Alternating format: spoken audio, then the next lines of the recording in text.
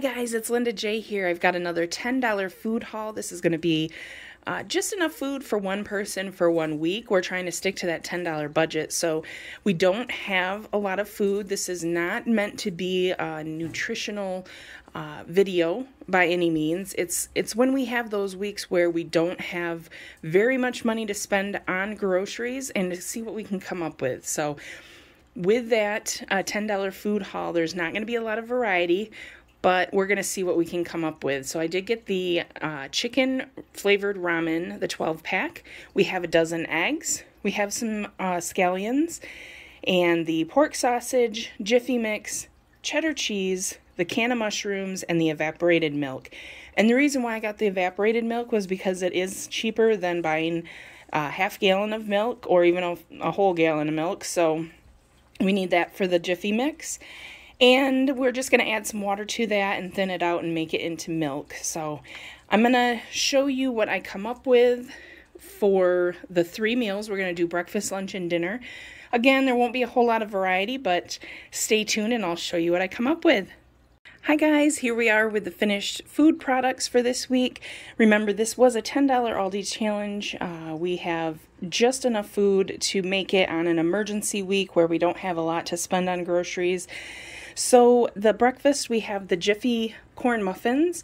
We did use the pork sausage in there. Now the recipe did call for 12 ounces of the ground pork sausage, and I had a full pound, so I kept some of that out.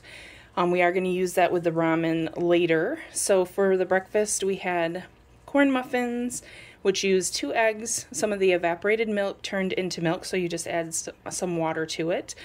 And I did grate up some of that cheese to add in there as well. So those you can have, it makes 24 of those muffins. So you can have 3 a day and have a couple left over.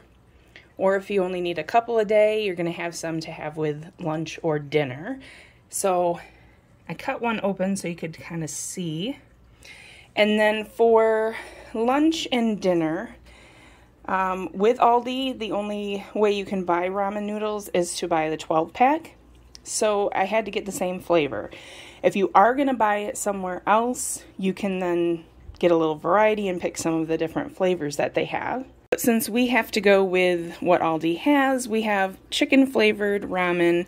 There's 12 of them, so we have 6 for lunch and 6 for dinner. So at least one of the days, I would take both of the last 2 maybe and make them together and then split it up for 2 meals. So you have to do that for lunch as well as for dinner during the week at some point.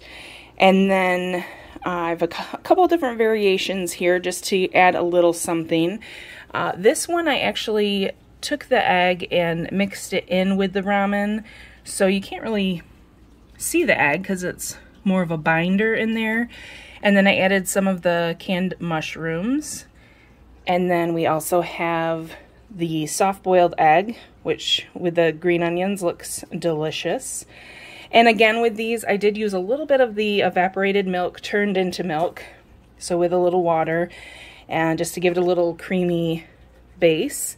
And then the other, for 2 of the nights, you're going to have to use some of the pork sausage to get a little protein in with the noodles. So that's what I came up with. I know there are a ton of ramen variations, but with our limited budget, this is what I came up with. I sure hope you guys enjoyed this. Consider hitting that like and subscribe button if you're new here. And as always, if you are ready to have subscribed, I appreciate you guys. I love you so much. I hope you have a great weekend, and I will see you guys on the next one. Bye!